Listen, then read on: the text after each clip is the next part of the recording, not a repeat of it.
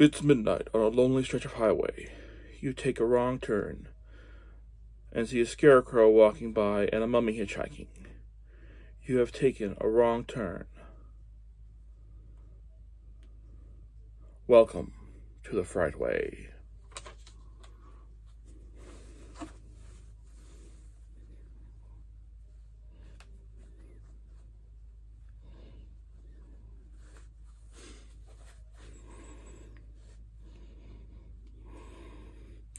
Yes, ladies and gentlemen, it's the Frightway, that frightful-filled highway of terror.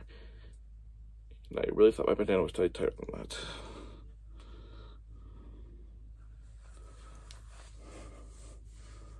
I'm the one they call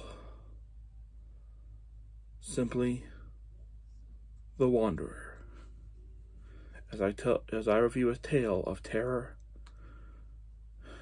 and fear.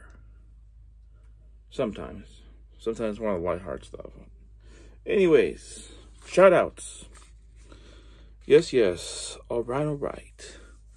We will be doing a review of the Goosebumps TV, a two-parter, The Ghost Next Door. But first, I want to give a shout out to the ones who inspired this. Michael, Goosebumps fan, who has covered both the book and the TV episodes. And MATROPOLIS, a good friend of our channel, who has covered just the TV episodes in his Gimme Goosebumps series, which was the inspiration for the Frightway. Okay.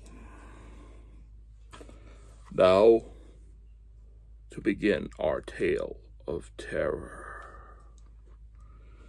Things seemed strange to Hannah ever since the new boy moved next door. The house was empty when she was asleep the night before. So when did he move in?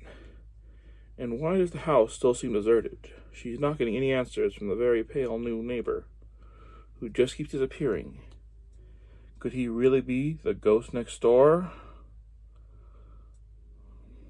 Running time, 66 minutes.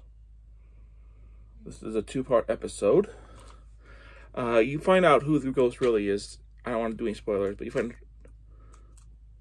find out who the ghost really is about the end of the first episode.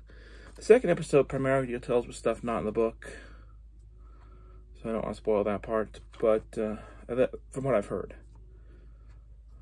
But overall, it's a pretty well done episode. It took a little bit of time for me to get into, but towards the second episode, I was all in. I really enjoyed it. I love that it had a happy ending. So overall, I give this maybe a 3 out of 5.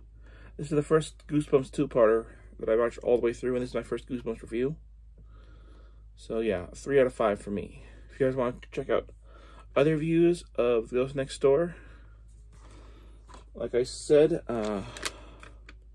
Michael, Goosebumps fan, covered the book and TV show, TV episodes, and then Metropolis, for his Gimme Goosebumps series, actually covered both part 1 and 2 of the TV show. So you want to know more about it, check out there. And that was my review of Goosebumps, The Ghost Next Door. Let me know, guys, in the comments below if you guys want to see more of this Wanderer persona I've created. I can promise you there's going to be at least 2 more episodes of the Frightway. And the Wanderer's going to take a different change of pace. But, yes. And also, what do you think of the name of the Wanderer? Should he be the driver, the drifter?